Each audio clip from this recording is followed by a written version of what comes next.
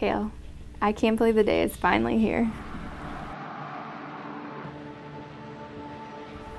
There's no one in this world I would rather spend forever with.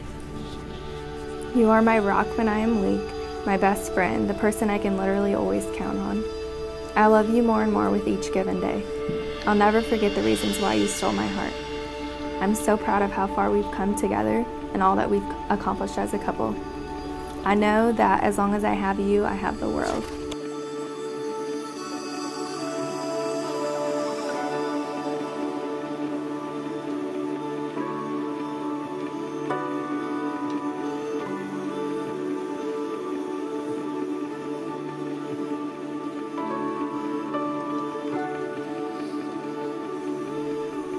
I promise to encourage your compassion because that is what makes you unique and wonderful.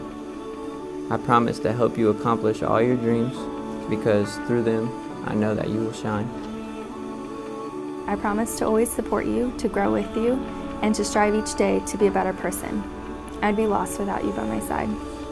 I love you forever, and I'll see you at the altar.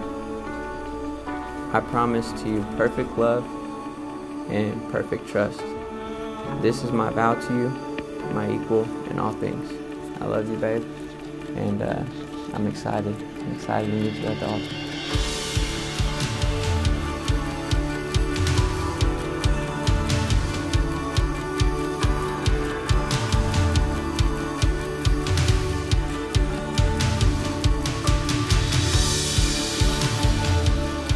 But the beautiful thing about you guys' relationship is that you two never gave up on each other.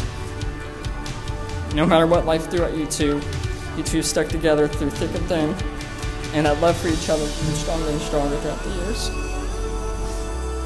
For as much as Cale and Kaitlin have agreed together in holy wedlock, and have witnessed the same before God, and this gathering of loved ones and friends, I now pronounce that they are husband and wife together, in the name of the Father, and of the Son, and of the Holy Spirit.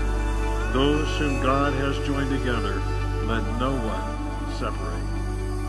You may now seal your vows with a kiss.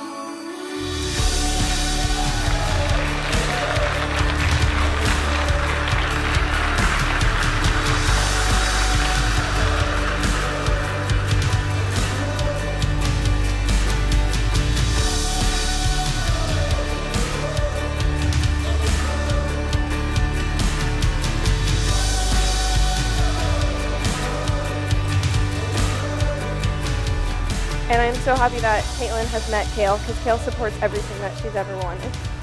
I wish you both so much happiness. Thank you for letting me be here today.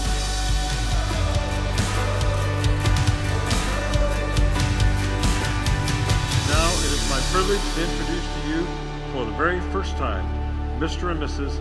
Cale Morgan.